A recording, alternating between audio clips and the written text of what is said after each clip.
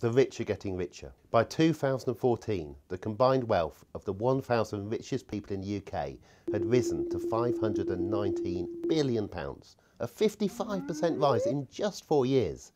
And these were the same 4 years in which most other people in the UK became poorer, in which food banks became normal, in which evictions rose, and life expectancies of elderly women fell. Just spreading that rise over every family living in the UK would have made each more than £6,000 better off, although the very rich wouldn't have noticed that rise. A year later, in 2015, the wealth of the richest 1,000 families had grown again by 28 billion in little more than 1 year. This took the overall wealth of the 1,000 to more than twice what they had had in 2009.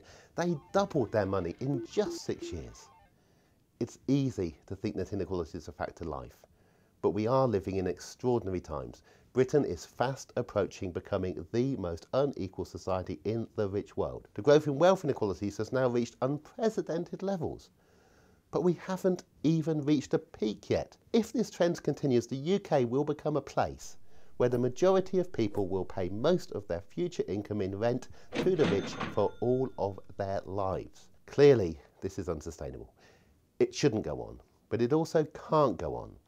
One reason the super rich have done so well recently is that there are so many more people to exploit worldwide. But the global population under age 25 is falling rapidly. Soon there won't be ever-expanding markets for the companies the rich invest in to profit from so easily. But what can be done in the meantime? One option is to reform how we tax property. At the moment, the poor pay a far higher proportion of their income in property tax than the very wealthy. Making this tax more reasonable would raise a huge amount of money for public spending which needs to move towards the European average, just for UK society to function in a more humane way.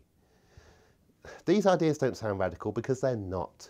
Even the best off in society are better off when that society is more fair, not heading towards becoming the most unequal society in the affluent world.